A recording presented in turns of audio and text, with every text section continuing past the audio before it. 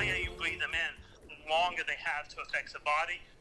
We are hearing a new warning tonight about the risk of e-cigarettes. A hospital in Wisconsin says it is treating 8 teenagers for injuries to their lungs, and doctors suspect their problems are tied to vaping. According to the Centers for Disease Control, 1 in 5 high school students and 1 in 20 middle school students have reported vaping. The CDC says most e-cigarettes contain nicotine and other chemicals, and the long-term effects are still being studied. 10 News reporter Stephanie Haynes spoke to medical professionals in East Tennessee, and Stephanie, they share those concerns about vaping. Yeah, Robin and John, medical workers here say many people think they are just inhaling vapor, but you are taking in nicotine and other chemicals, and it can cause damage or injury to your lungs, and that can be a lifelong challenge. We're here today to warn you about what we believe is a significant health issue related to the danger of vaping in teenagers. Top doctors at the Children's Hospital of Wisconsin delivered a serious message after it reports 8 teens have been hospitalized with serious lung injuries. The common link, they say, is vaping. The popularity of vaping is obviously skyrocketing among our kids, and its dangers are still relatively unknown. According to the CDC, 1 in 5 high schoolers reported vaping and 1 in 20 middle schoolers. The CDC says vaping includes the use of e-cigarettes, including brands like Juul, and most contain nicotine and other chemicals that can be harmful. Medical professionals in East Tennessee say it's a dangerous trend, especially for children. You breathe it in, you're breathing in aerosolized chemicals that get deep into the lungs. One of the most dangerous chemicals is a chemical called diacetyl, which has been known to cause popcorn lung. He says exposure at a young age can mean problems later in life. So the earlier you breathe them in, the longer they have to affect the body. In Washington, lawmakers held the leaders at Juul accountable for the use among young people. We are dedicated to learning from our mistakes and not repeating them. Back in Wisconsin, medical leaders say they have a message for parents and teens. If you know your kids or suspect your kids are vaping, have a conversation with them. Talk to your health provider about how you can discuss that, and also warn them about the potential dangers of vaping. The CDC says e-cigarettes expose users to fewer harmful chemicals than regular cigarettes, but it says the use of any tobacco product, including e-cigarettes, is unsafe for young people. Robin and John. Stephanie Haynes on the story. Thank you. Let's turn to your forecast now. We are seeing yet another mild night all across East Tennessee.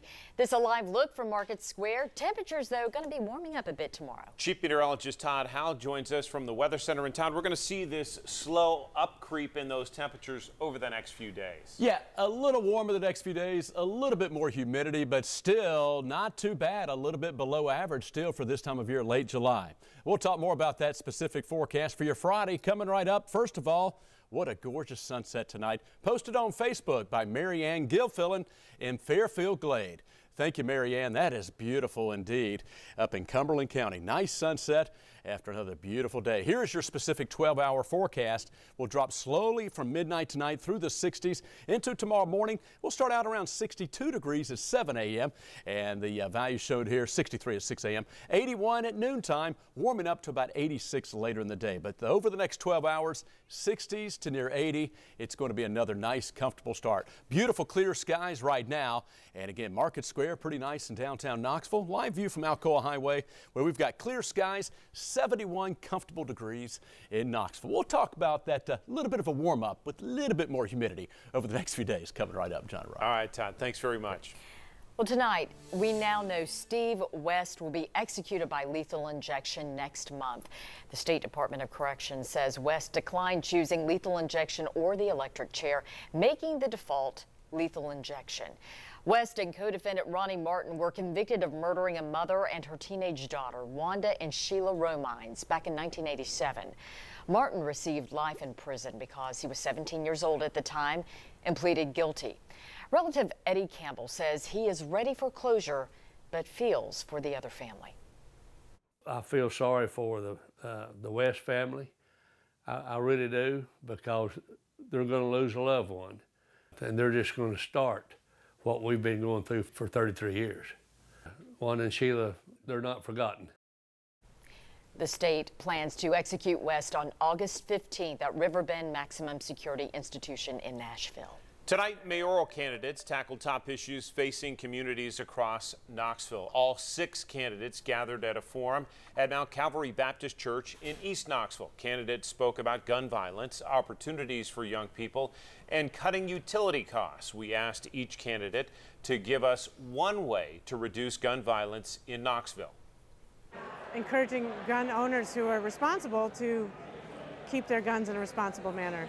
I was taught this is what it does, this is the repercussions, this is why we don't do this. And I think that's an important thing. Spending time with the young people and teaching them about conflict resolution. Putting our police officers in the precinct, in the community, where they actually become familiar with the community. Embrace the youth. And we can do that through not only education, but job opportunities, economic opportunities. Make sure people have opportunity. And if they've got the training, they can get a good job, provide for themselves, and they can see a future. Always with an intentional focus on. The mayoral election is August 27th. The regular election is set for November 5th. A Tennessee congressman pushed for safer school buses on Capitol Hill today. During a hearing, Congressman Steve Cohen of Memphis talked about the 2016 Chattanooga school bus crash that killed 6 students. The congressman proposed the School Bus Safety Act. It would require using safety recommendations from the National Transportation Safety Board. Now that means all new buses would have 3-point seatbelts, automatic emergency braking technology, and fire suppression systems. There's no more precious cargo than our children and our school children whenever there's an accident. I've been trying to do this since I was a state senator. I know it's difficult to get beyond the industries, but it's something we need to do. The NTSB says between 2008 and 2017, more than 1,200 people died in school vehicle-related crashes. Tennessee's tax-free weekend begins at midnight for back-to-school items, but only items under $100 make that cut. So for the students who need graphing calculators like the TI-84, some parents will have to break the bank. But do you really need one of those calculators? 10 News reporter Grace King found out how essential they are to the classroom and if there is a way around them. Grace?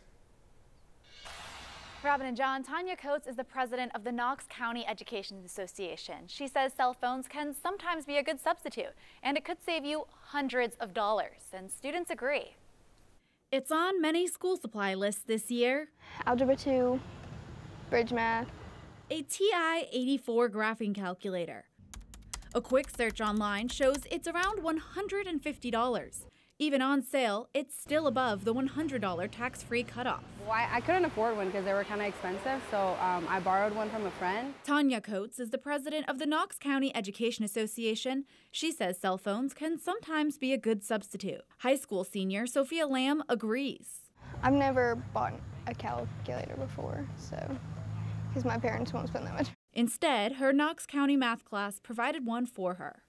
They usually have a couple. They don't usually have some for the whole class, but they usually have a good 15-ish that, the other kids get to use.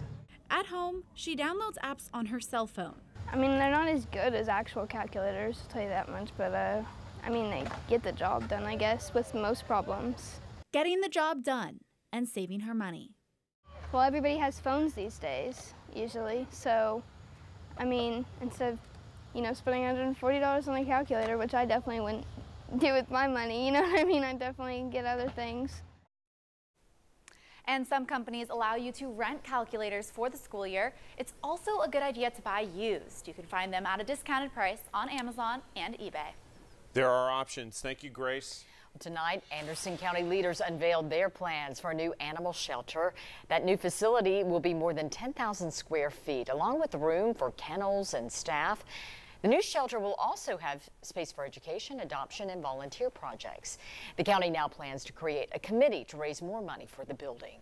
Interns with the city of Knoxville collected donations in money and time to help the hungry today. 20 interns used a social media campaign to fight hunger in Knoxville. Anyone who posted using the hashtag #FeedKnox pledged their money or time to a local nonprofit that helps the hungry. The interns gained 57,000 total online impressions, and organizers hope the interns use what they learned in the future.